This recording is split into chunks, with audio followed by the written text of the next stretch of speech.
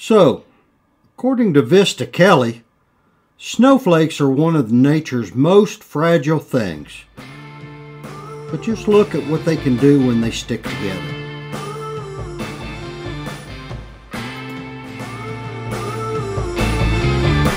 Since I was a child, when I was young and wild, nobody could ever tell me there was nothing to overwhelm me. I thought I was cool when I left school.